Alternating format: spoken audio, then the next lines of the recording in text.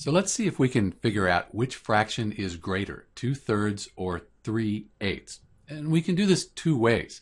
First, we could try to find a common denominator for both of the fractions here.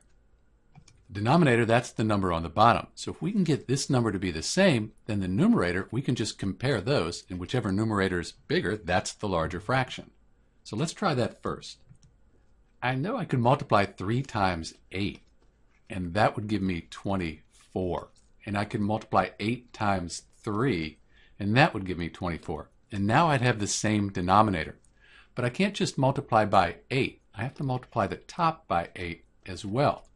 That way, 8 over 8, if you divide 8 by 8, you get 1. So I'm just multiplying this by 1. It doesn't change the actual quantity.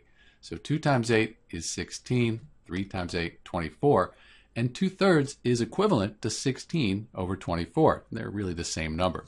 Down here, we're going to multiply by 3 over 3. That gives us 9 over 24. Now, the denominator, it's the same. So we can compare the numerator. And we can see right away that 16 is larger than 9. So 2/3, that's going to be larger than 3/8. It'll actually be 7/24 larger. We could also convert 2/3 or 16/24 to a fraction. So 2 divided by 3 or 16 by 24 gives you 0.66, and that number repeats.